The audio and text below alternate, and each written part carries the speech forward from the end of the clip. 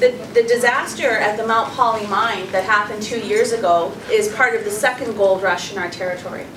And where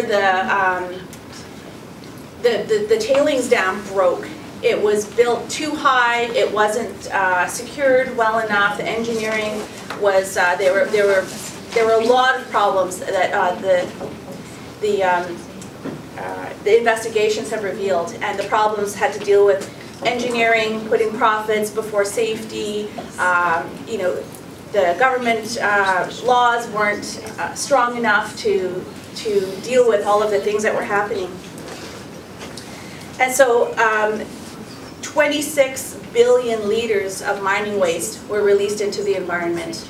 The tailings came down on the mountain, and in this area it's an interior rainforest, so it's a very special ecological place within our territory, and there are things there that we can't get anywhere else.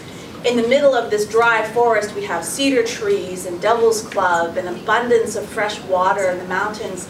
In the springtime, rivers create coming down the mountains from the runoff from the snow, and so it's a very unique place. And when this disaster happened, that entire watershed was compromised from the mine waste that came down.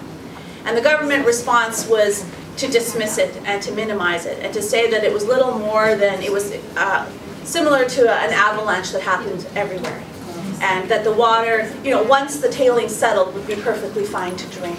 And they had all of these things, and people in the area were devastated. In our communities, it was like a death, because we knew the importance and the value of that area, and we're still connected to that area. It's where we hunt, it's where the salmon, it's a nursery for the salmon in the river. There's tons of medicines out there.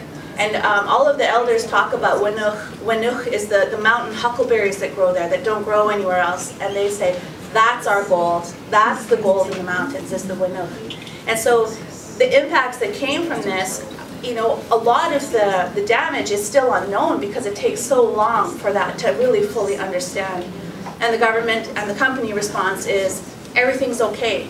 It's fine, don't worry about it. You know, the lake is so big it'll dilute it that you don't even have to worry about it.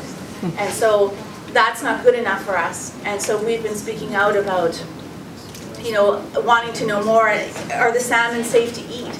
The salmon are such a critical component of our culture. Everything in the summertime revolves around the salmon. You know, we're going as families down to the river. We fish at night on the rocks in these canyons. It's very dangerous. But it's also a great time of excitement, and the community comes together and the families are there. And this whole traditional lifestyle is getting more and more difficult to live. And as a result, our children have never fished on the Fraser River because of the impacts from mining, the impacts from overlogging, the impacts from pulp mills and the mines discharging directly into the Fraser River. And people don't know this, and it's important that you know, and I'm so excited that so many of you are here today.